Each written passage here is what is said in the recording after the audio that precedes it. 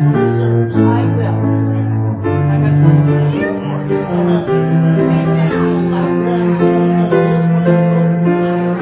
Nice.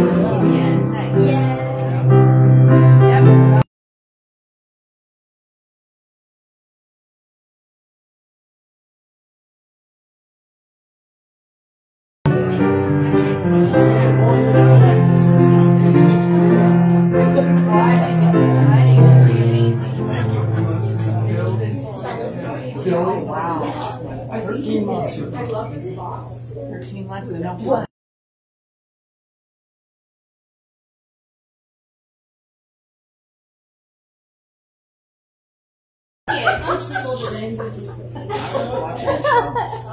Yeah, it's me.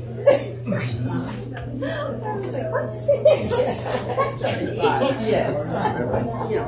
I'm still studying that. You look the same to me.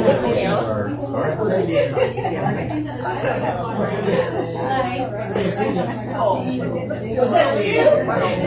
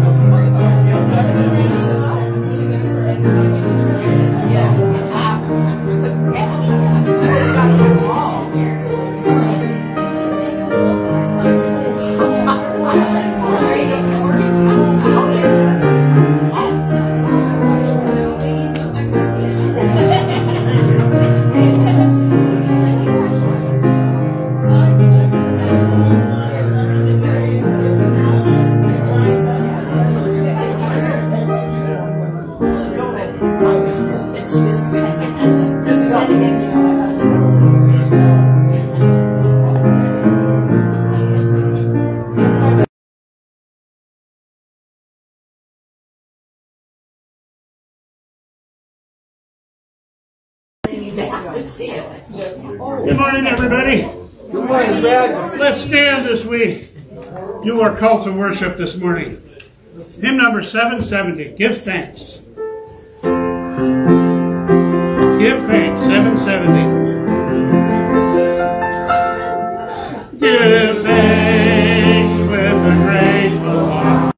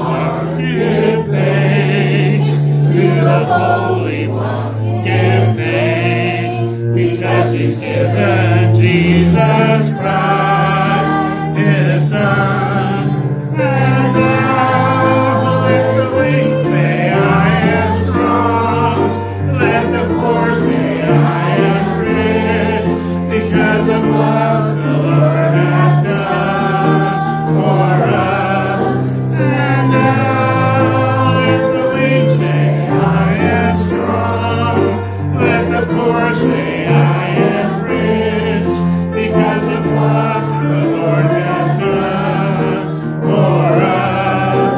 Give thanks. Amen. Please be seated.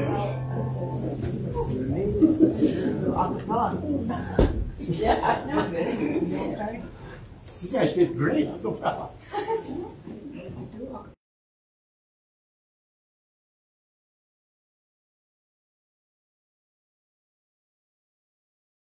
Doing okay until that song. And when I was reading the prayer requests and I saw Dave's name on there, it was radiation and not chemo. We got a call from the radiologist this week and he doesn't think he needs radiation. So that's been a huge blessing for this week. And he thinks they want to stay on the path of medication that he's been on.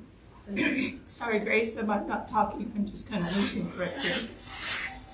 And sorry, Pastor Greg, if you get up. And anyway, I want to thank every single one of you for my church family here and the prayers that you've been giving for Dave. And hopefully that it won't be a surprise that they say, oh, I gotcha, we're going to change it. But I just want to thank you that you may not need that radiation after all. Oh. So the announcements. Women's Bible Study meets on Tuesday at 1 p.m. in the Adult Sunday School room. We will be on Lesson 15, A Godly Woman is Elegant. And we will take next week off for Thanksgiving week. But we'll resume after that. The Men's Fellowship and Prayer meets Wednesdays at 6:30 a.m. in the Adult Sunday School room. Wednesday night at 7 p.m. is the Bible study with David Jeremiah in Philippians titled Count It All Joy. And we'll do the same as you guys. We'll be taking the Thanksgiving week. We won't have a meeting. Yeah, you'll break for Thanksgiving, right. for Thanksgiving week and study or resume the next following week. Okay, today after church is the Thanksgiving potluck, so go in with your appetite and enjoy. Appreciation night at the Columbia Pregnancy Center, Grateful for You, is for everyone in the community as a thank you for all of your support for the center. And this event is Friday, November 17th at 6 p.m. In Rainier. Community meals will be gathering next week. That's our week for community meals. And the email that I got, they're having a full-blown Thanksgiving dinner with turkey and mashed potatoes and stuffing and pie and everything. So come and enjoy.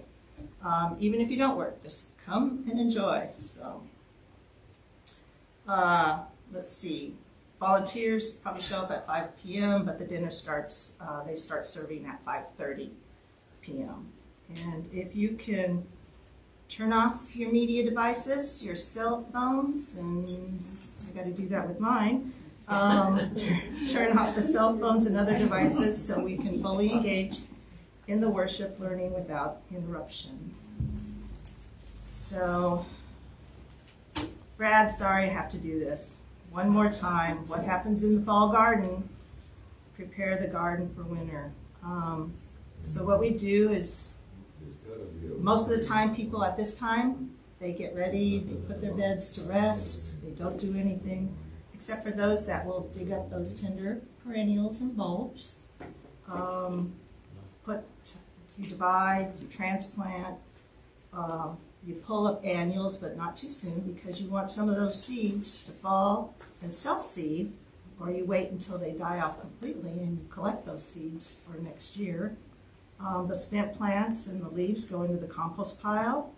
Come spring, we have beautiful, what's called black gold, that we use to revitalize and nourish the soil for the spring gardens. This time of the year, I plant lots of garlic and the spring flowering bulbs, and those beds that don't have anything planted in, I'll put a ground cover so we protect the soil and we also nourish it that way. This year I planted a fall veggie garden, which I've never done before, so anything in the spring can go in. You can do cabbage and carrots and beets and anything like that.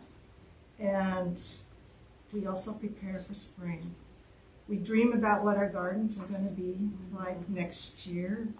We think of the plants and the bulbs and the seeds, supplies that will be needed. We review our successes and our failures. And we may have gotten discouraged when things don't grow, but we never give up. We just never give up. And so where am I going with this? God doesn't want us to become, our spiritual life to become dormant or complacent. And he said he wants us to always, always spend time reading, studying, meditating in scriptures. God wants us to plant seeds of faith so we grow and stand firm. And he doesn't want us to give up or be disappointed or discouraged. And all of this he does so he will prepare us for the most bountiful harvest, and that's eternal life in heaven. So let's pray. Heavenly Father, as we enter the season of Thanksgiving, may we remember the gifts you have given us, especially the greatest gift of all, your Son, Jesus. May we also remember every day to give thanks and praise, for each and every day is a blessing. In your name we pray. Amen. Amen. Thank you. Well, let's stand as we sing our worship songs. Oh, how I love Jesus. 137 is the first one.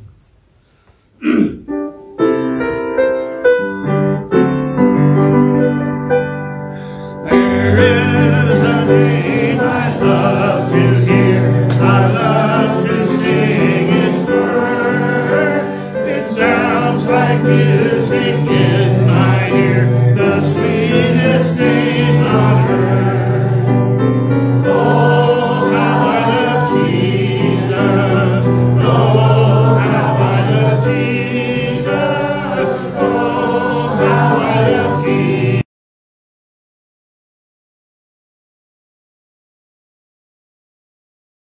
Tells me of a Savior's love who died to set me free. He tells me of His precious blood, the sinner's perfect need. Oh, how I love Jesus. Oh, how I love Jesus. Oh, how I love Jesus. Because he first loved me. Verse 4. It tells of one whose loving heart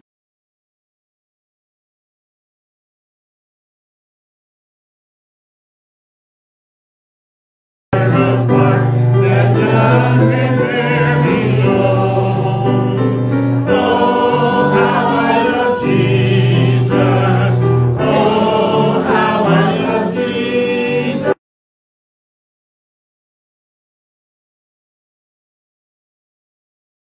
First love me. 771.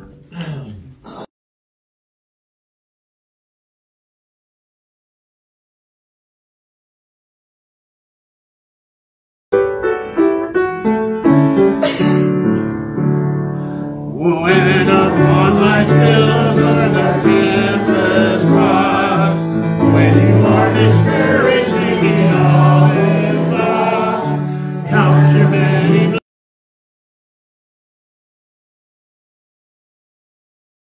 What the Lord has done. Count your blessings, name them one by one.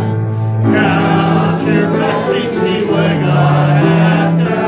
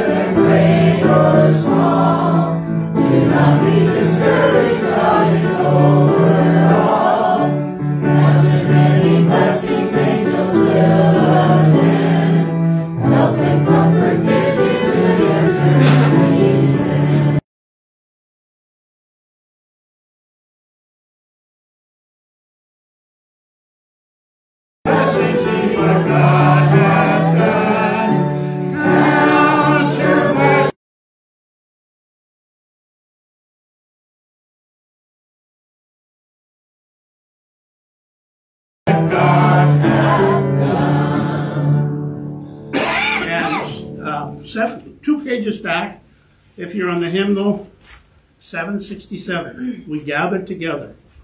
We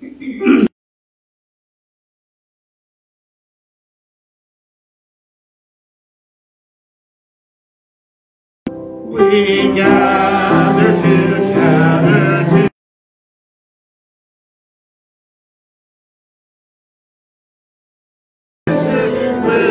to make known the wicked oppressing now ceases pressing, giving praises to his name, he forgets not his own. Besides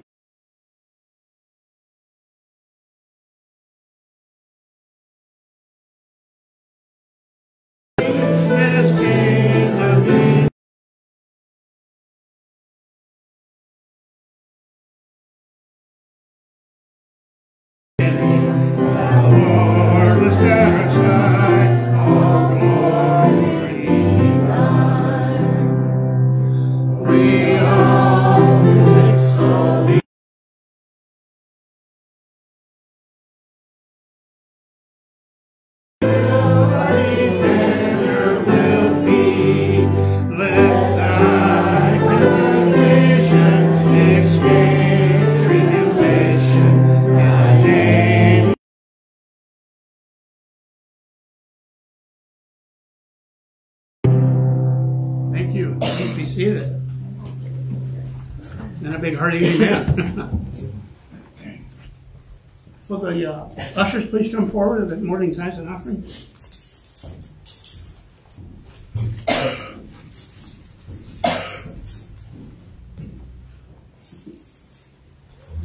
Let's pray. Heavenly Father, thank you and praise you. Thank you that we can count our blessings. How wonderful you are. You meet our needs, and it's exciting to, as you do that, it's exciting to realize that you are God. Thank you and praise you for all that you do. We ask that these tithes and offerings, Lord, would be a blessing to you in your kingdom. And I thank you, Lord, for them. And we just thank you. In Jesus' name, amen. Amen.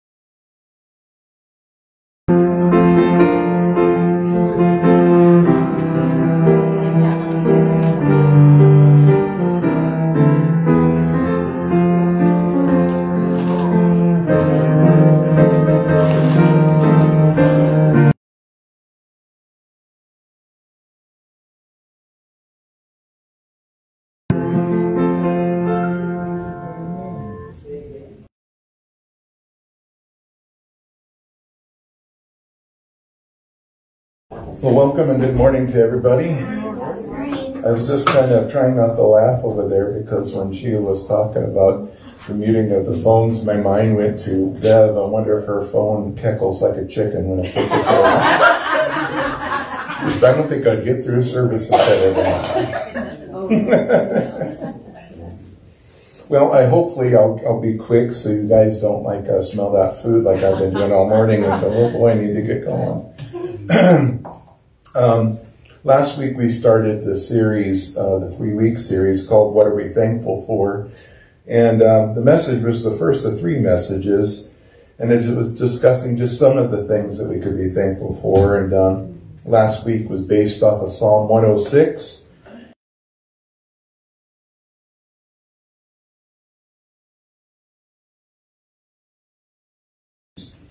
And regardless of how we went through those conflicts, the important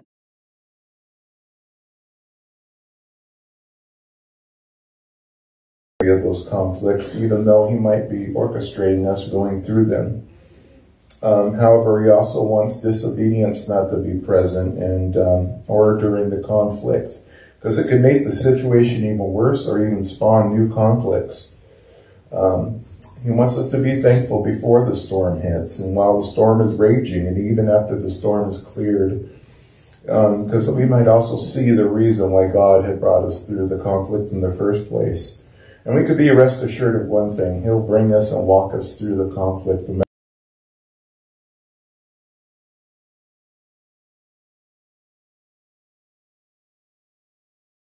we'll focus on the answer of being thankful for the people in our lives, those godly friends and family that we have.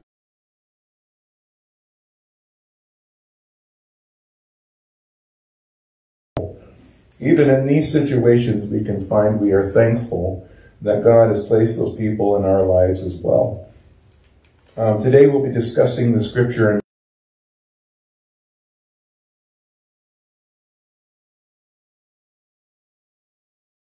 those red Bibles that might be under your chairs. There will also be quick references to other scriptures, and regardless, the scriptures will be on the screen too for you. Now, the verses in John 15 are part of a discussion that Jesus was having with his disciples. And this is just after the Lord's Supper had occurred, but just before also Judas had betrayed him. And Jesus is trying to explain to his disciple that he is the true vine. And this is the only vine in which there is a way to salvation. And it's funny that she brought up gardening, because it kind of goes into the message too. I love how the Holy Spirit works that way. Every vineyard has a gardener, and any good gardener would do, what a good gardener would do, is care for the vine. And God the Father is the gardener. And the purpose of the entire vineyard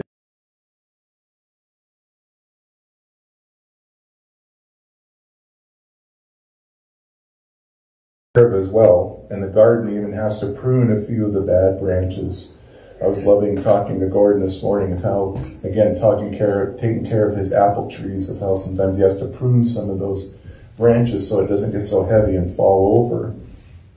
But the point of explaining all of this before our text is not just to show what Jesus was doing at the time, but to show that Jesus wasn't doing anything alone. He had the Father to care for him. He had his disciples around him who he was caring for and teaching. And nobody was doing anything on their own, because Jesus wanted to explain that the relationship between him and the disciples was growing. For this, I bet they were thankful for everybody around them, especially God the Father, who was orchestrating this whole thing. So let's look at our text today and see how we can be thankful for those around us, especially for each other. So John 15, 12 through 17 reads, "This is my commandment, that you love one another, just as I loved you. Greater love has no one than this, that one laid down his life for his friends. You are my friends if you do what I command you. No longer do I call you slaves, for the slave does not know what his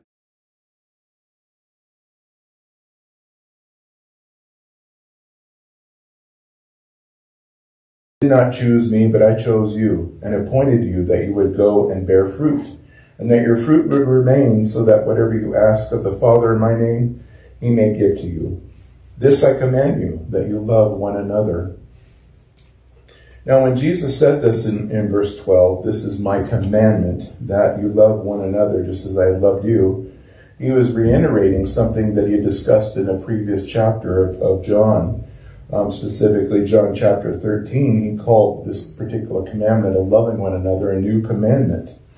He stated that if the disciples would obey this commandment, people would know that they were his disciples, just by loving one another. And Jesus was not speaking just with one disciple. He was talking to all of them together and collectively. And he expected the disciples would do the same in the future. That was what he wanted to teach them. Jesus never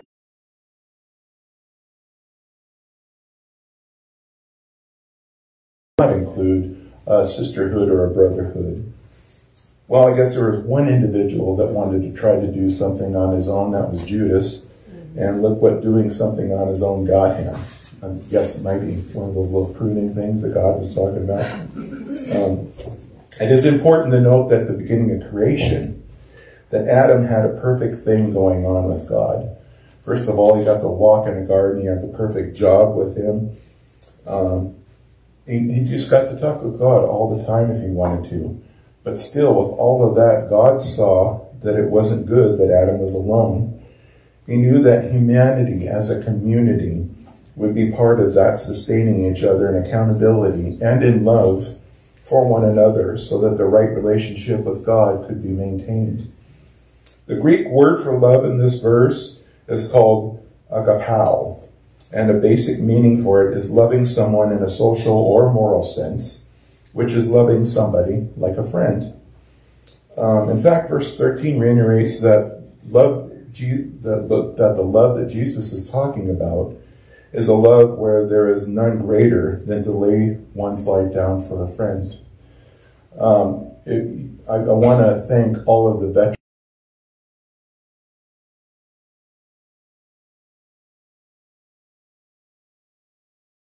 to go through the battles on our streets and things. You'll find this particular verse, verse 13, to be common amongst them, the amount that they'll go to.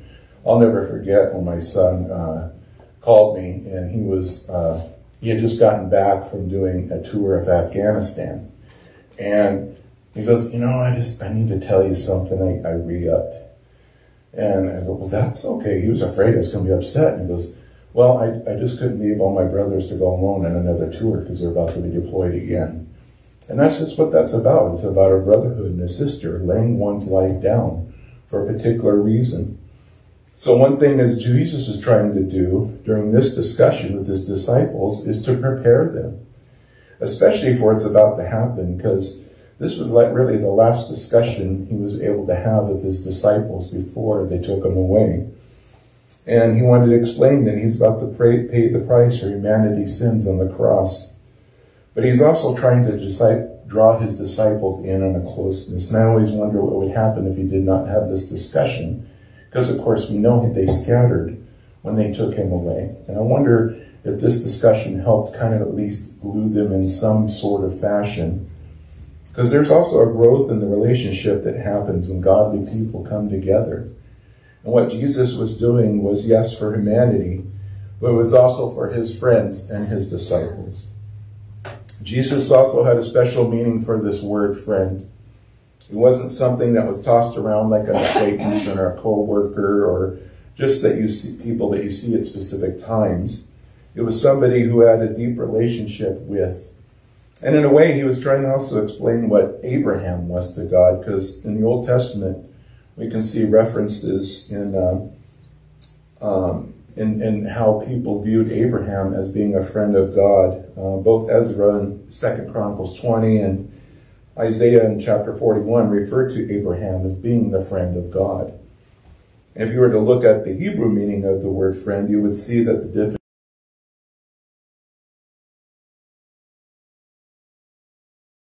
friend. And that's how Abraham was perceived with his relationship with God. And Jesus is trying to explain to his disciples the same affection that is between him and his disciples. So Jesus is trying to stress in verse 14 that if the disciples are truly his friends, they would do as he commanded.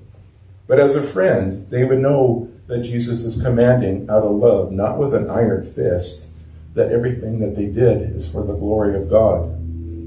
Now, Jesus further makes the distinction of what a friend is in verse 15. He tells the disciples they're not slaves. Have you ever had a job where you knew what your job was, and you have your instructions, but the job is the same thing every day? You don't necessarily know what the main office is thinking. That's just about every job I've worked. You might even think there's a disconnect between you and the main office, and there's no communication. You might even think in your past jobs that you yourself felt like a slave. Jesus is making the distinction, though. His friends are not like that. They're not slaves. And if you truly believe in Jesus, then the relationship with him starts from the second you accept him and you give your life to him. And as you grow in that relationship, you get to know him and you know what he wants and know how he loves. Excuse me. Jesus is also explaining to his disciples here that because he knows the Father, Everything that the Father has shown him, Jesus is also showing to his disciples. They were not in the dark about anything. Jesus was about to lead them, to go to the cross. So he wanted to explain to his disciples it was important for them to know that this relationship of Jesus being their friend wasn't ending there. But at the same time, they knew everything that Jesus knows because he's teaching them about being their friend all along. Harvey Blaney, he's a commentator in the Wesleyan Bible Commentary, he said this, the main stress is upon the fact that men are not inanimate objects, but are living, willing, choosing, fallible creatures. Jesus knew this better than anybody else. He had observed people coming and going, now believing, now deceiving, changing like the wind and moving with the crowd. One of his chosen 12 had just decided to renounce his allegiance. What now of the remaining 11? It was important for Jesus to show his friendship to the disciples. The fact they decided to remain with him showed that they were friends of his. Now in verse 16, we see how Jesus had sovereign authority over his disciples and over anybody else who chose to accept him as Lord and Savior.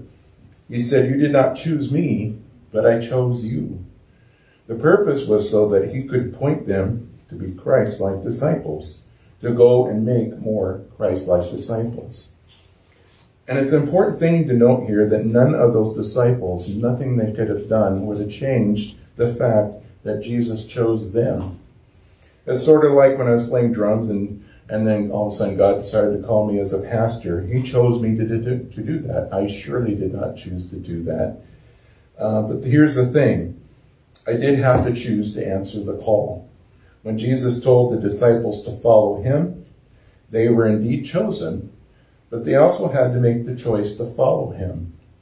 I can tell you with all sincerity and with honesty that even today, let alone when I first started this journey, for Jesus to be a friend enough to trust in me as a shepherd is an honor within itself. How could I say no when he chooses me to do something? Because it's a different relationship than a job or being a slave or anything like that. It's a relationship based on love. And we read of how the disciples continued to follow Jesus after they chose him, after one of them decided not to even.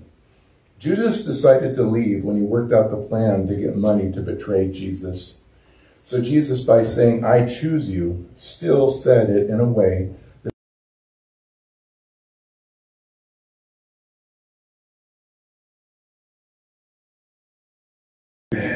once again reiterates the command in verse 17. And so Blaney puts it like this. Instead of just follow my command, it's abide in me. Abide in my love. Keep my commandments. Love one another. That's kind of the way that Jesus had put it. In our modern culture today, this word command seems to have a stark or abrasive meaning. But Jesus, as he described to his disciples a friend, meant this in a loving and a caring way.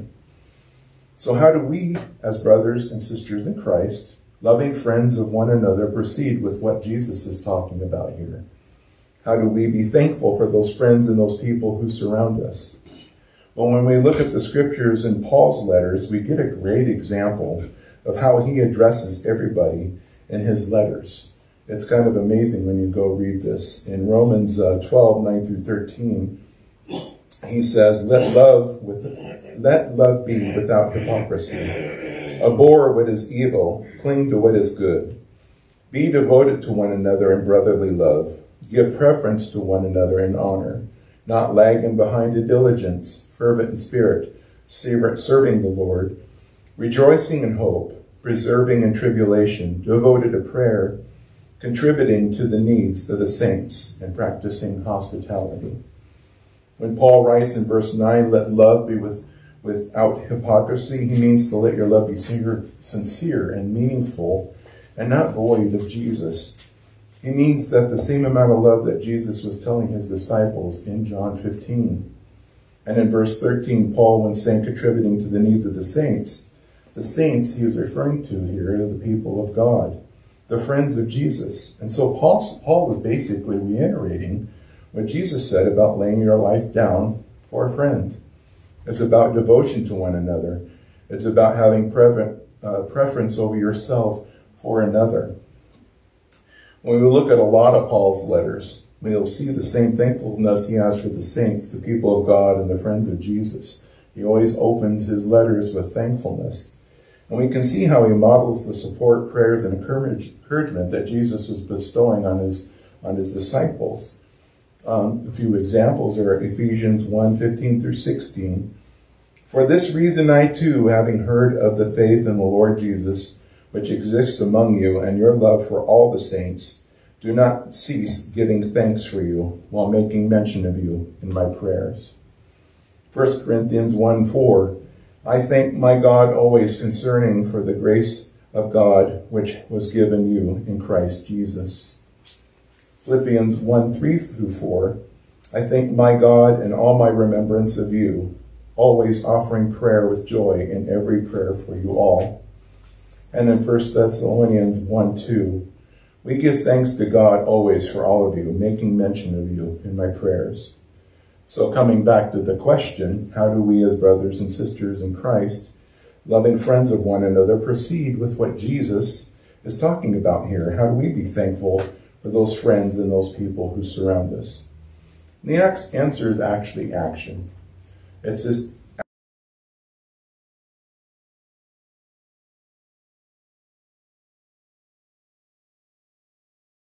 meaning we can go over the scriptures, we can read them, we can go into Bible commentaries, I can do everything I'm doing in school, but it does not really click and does not start the learning process for me until I start acting it out. And for me, I really do not get the full understanding of the matter either until I'm actually applying it. And can I say for a second, loving one another as Jesus has commanded is easy for us Christians who have other brothers and sisters in Christ and we're in harmony with one another. But it's not easy when the friend is not in harmony with us. And it's most especially hard sometimes when Jesus asks us to make new friends, meaning bring people into the church and to bring people to him so they can be saved. To love them as he commands can sometimes be difficult and challenging. And it can be scary. And it might not be easy, but Jesus never said it would be. In fact, when you look at Jesus' ministry, I wonder how they reacted when the gentleman went to Jesus and talked to him about his child that was demon-possessed. I wonder how scared they were of being around him, or being scared of that leper that was sitting over in the corner not wanting to get near him, or the adulteress that was in the middle of the ground there, she was about to be stoned instead of let go and stuff. And so I know sometimes that might be a difficult thing to think about, but really that's what we got going on here in our community, in our world, is a bunch of people that Jesus wants us to love, and it's scary and hard to deal with it when you don't know how to. You know, in law enforcement, those first couple of years scared me. I don't know if I ever said this, but, you know, I worked a couple of months and it scared me so much that I took all my gear, put it in a bag, literally a big bag, put it in front of the captain's door and left a note. He called me and talked me into coming back. I don't know if that was a blessing or a curse. But when you don't know, I mean, it's like some of the new drugs that are coming out. I was a narcotics investigator. I worked for a narcotics team in Central Oregon. I knew everything except for a couple of the new things that are out here now. And it's scary when you don't know how to deal with it, especially if you don't have the power like you could in law enforcement. But even today, law enforcement seems like they get their power taken away. And so it's hard. It's hard to know what to do. And that's where the prayer and the fellowship and the togetherness of God's people come in hand, and knowing the scriptures of how to deal with them. Because another thing that Jesus showed is how to help deal with these situations out of love. I mean, he stood right there next to that lady while they were about to stone her, and basically said, well, if you're, without a sin, you cast the first stone. None of them could. And basically, by her faith, she was let go and she was saved. And how many examples do we see in scriptures about this kind of situation? Whether they're saved or not, Jesus says to love them. And that can be challenging. And part of the reason I gave messages over this last year on being ready, on discipleship or accountability or the armor of God, was so that we'd be ready for the people that might come through this door, might be hard to love. But it's the ministry that Jesus had asked every Christian to do. And even with me, you know, it can be easy to come in here and just sit in that office and get everything prepared and not go out. And now that I'm going out, especially with this job, boy, you're seeing a lot of different, I would say, genres and personalities that I see come in and out of that store, not just the people I work with, people I never see. And they're just so different, and that some of them have so much hate, some of them have this joy, some of them don't know who they are. And so, as tired as I am right now, I praise God, He's got me in a position to minister to them. Yes. One of the guys I've been ministering this has been talking about coming to church because he knows something is missing in his life. And I'm going, well, praise God for that. Mm-hmm. You know, it blows my mind. I'll never forget the anxiety of every single job I've started either. You know, the first day or two I started at Walmart, I was going, gosh, you can tell you, I don't know if I could do this. Didn't know if my body was going to let me. Let alone, you know, that was also when I was still doing the school. But it's the fear of the first few days and not knowing anything what to do that is when I reached out to Jesus the most. And there is something said, though, about the friends, the brotherhood of Christ. Those people who help disciple you and show you how to walk through and deal with these things.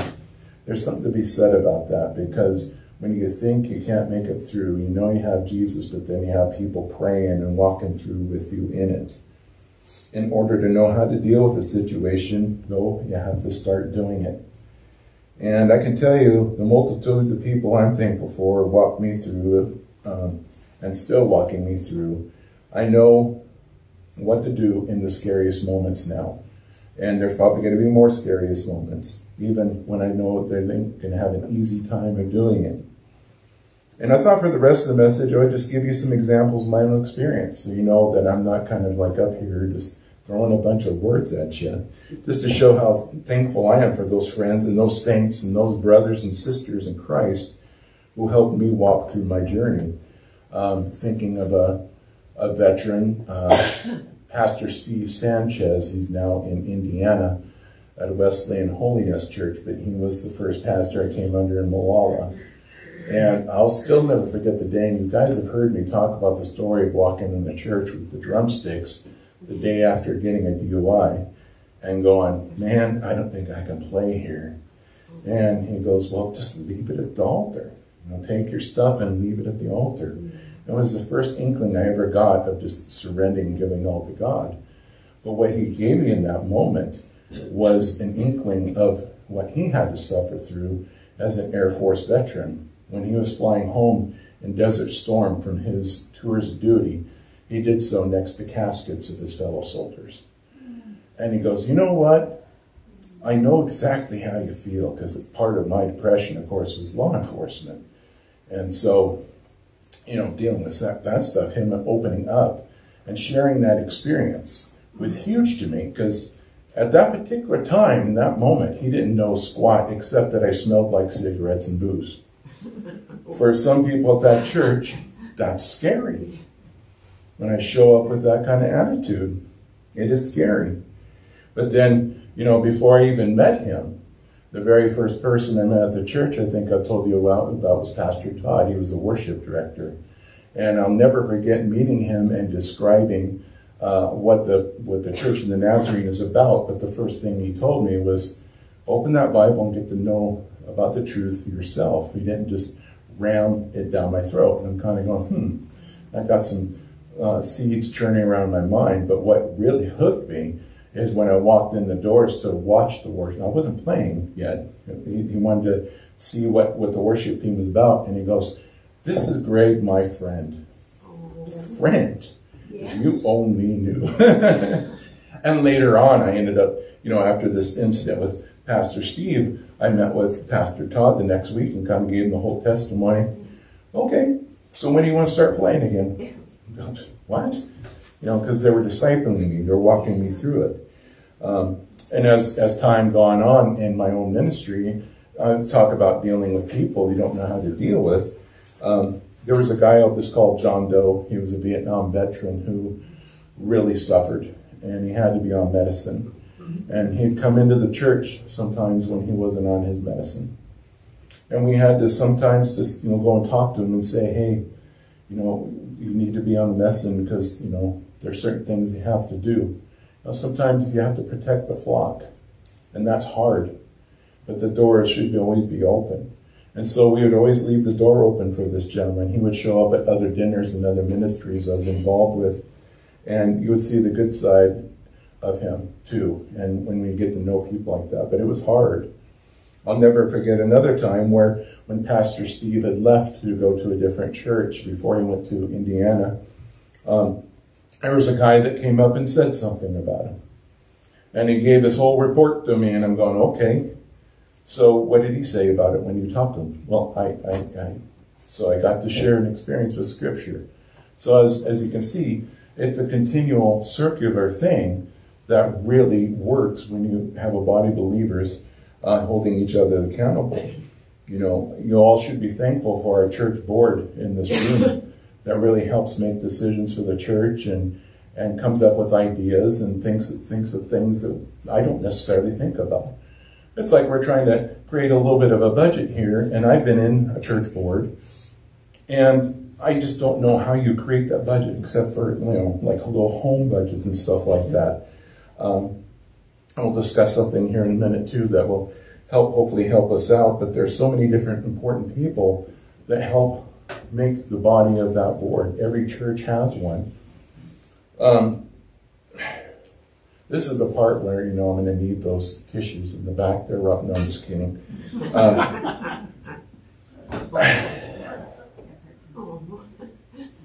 I've shared this with some people. See, that's what I get for not sleeping in the night. I've shared this with some people, but I don't think I've shared this with the church. And so this is me, like, being really bare here. When I first came here, I knew there was 4 open Nazarene churches. And I thought for sure God wanted me to go to Sheridan because I thought, well, this would be neat if I could do this, and I could do that, and I could do this. You see the word that's happening here? I'm separating myself out, and I said I.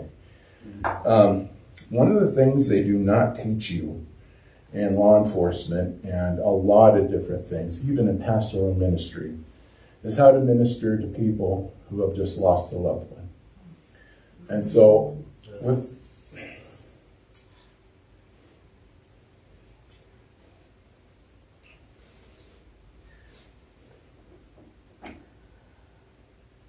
so it really scared me.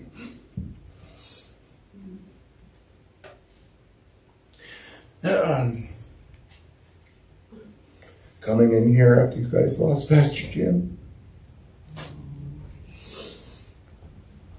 Thank you. See, that was Robin's job. Thank you. Thank you. Yeah. So, and so, it was hard because I had one way of doing things, and I know you guys had another. And so, us coming together as a body of believers, though, I think we're starting on that course. And he taught me how to love through those difficult times. And it's funny because I've been telling our church board my next class is budgets. And so I was getting excited over that. And then I took a glance at it the other day, and I messed up. That's my class after the next one. The next one is pastoral care and counseling. So, but thank you, thank you for your trust in me and stuff. I'm grateful for every one of you. I mean, that couldn't have been easy. I mean, it was just a few months after. So God put me in the right place at the right time for a reason. And, I also think about how the Holy Spirit works in different ways also with people. I'm going, well, what is the 3 main things that I've kind of dealt with that were heavy issues in my life? Well, first of all, I'm a musician, and I used to be on law enforcement, and I still deal with some issues. Somebody dropped a pallet this morning, and it sounds like a gunshot to me, and I go, ooh. And so I still deal with those issues. And then, I'm a brand new pastor, so what does God do? He puts Dave Novak in this church. A chief of police who's done it, and here he is praising God. He puts Gordon in this church, a pastor who's done it, and can walk me through different things. And he puts Geneva in here to remind me, hey, I can still play. Because I love watching these ladies play. And so I really thank you guys. I'm very thankful for all of you. I'm thankful for what we're going to have for a future here. We're going to do it together. We're not going to do it separated. C.S. Lewis said this once. Christ, who said to the disciples, "You have not chosen me, but I have chosen you," can truly say to the group of every Christian friend, "You have not chosen one another, but I have chosen you for one another." What I have is, Vicki is going to hand out a questionnaire. The church board has been working on a mission and vision statement. And there's been a couple of the board members who've really put in some good suggestions. And it was just kind of impressed on my heart that maybe this is something we're small enough as a church right now that we can all together come up with a vision statement together and a mission statement together. And I'm going to set a goal for maybe the very beginning of the year of maybe having that finalized. But I wanted to pass this out so each one of you has one, and you don't have to do it now. You can think about it, pray about it all throughout the week, and bring it to me next Sunday, or you can email it, or however you want to do it. And I'd really appreciate that if you could. And it's got a little bit of a description there. And basically, the mission, a church mission, is what we exist to do, what we're basically doing now. What are we wanting to do right now? Focused on the present, basically. It kind of gives you a description there. And a vision statement is where we're going to go. Where do we need to get to? And the thing is, it doesn't have to be concrete. Once we establish something like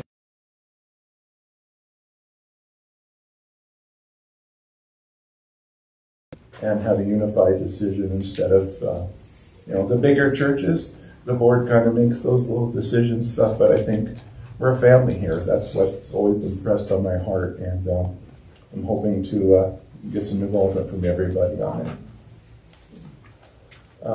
As she's passing that out, I think I'll go to prayer before we get our lyric video going here. Father, thank you for this time. Thank you for everybody being in this room and for the brotherhood and sisterhood of Christ. We're so thankful that even though we've gone through good times and bad times, that you've always been there, that you've brought us together to go through it together, not just to walk alone or not to make a bad decision like Judas did, but to come together like the other 11 disciples and continue on with your ministry.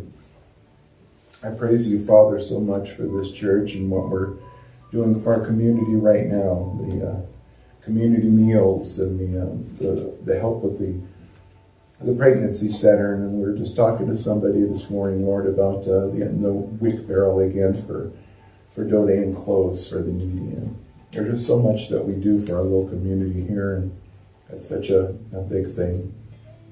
I praise you, Father God, in your name. Amen. Amen. I think we sang this recently, but I really wanted to do it because I think it just fit right in. But it's the video, What a Friend We Have in Jesus.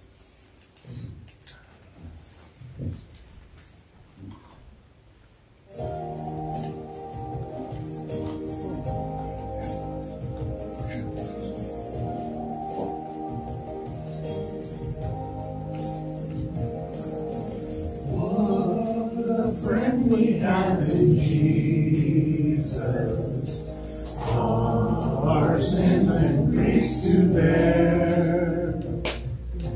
What a privilege to carry everything to God in prayer. Oh, what peace we often forfeit.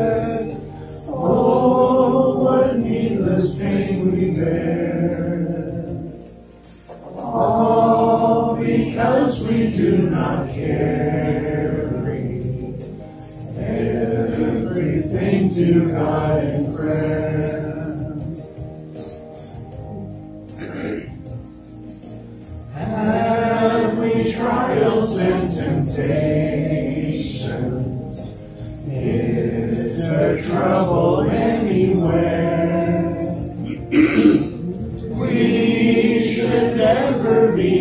discouraged, take it to the Lord in prayer. And we find a friend so faithful, who will all our sorrows share. Jesus knows our every weakness. Take it to the Lord in prayer. Are we weak and heavy laden, covered with a load of care? Precious Savior, still our refuge. Take it to the Lord in prayer. You, thy friends despise, forsake thee. Take it to the Lord in prayer. In his arms he'll take and shield thee. Thou wilt find a solace there.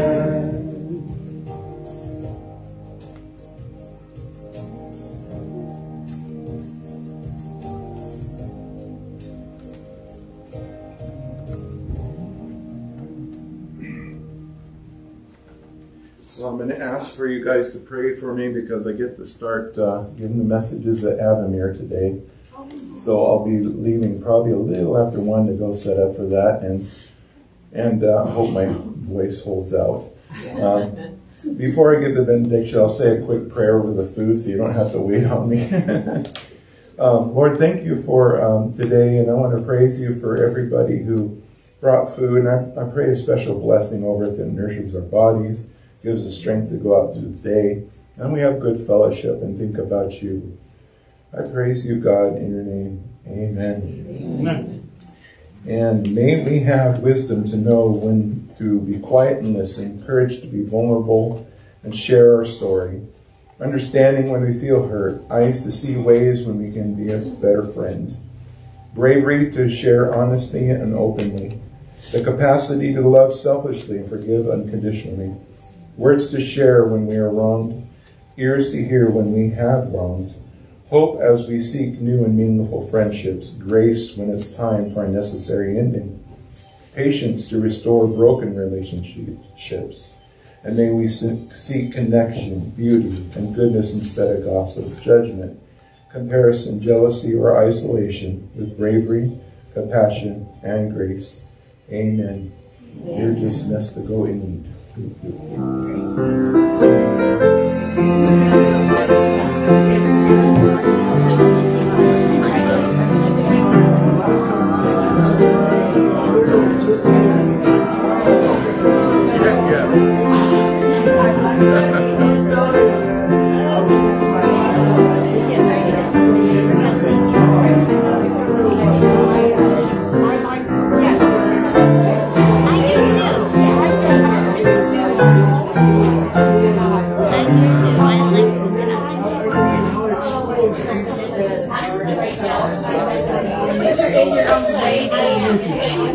Yeah.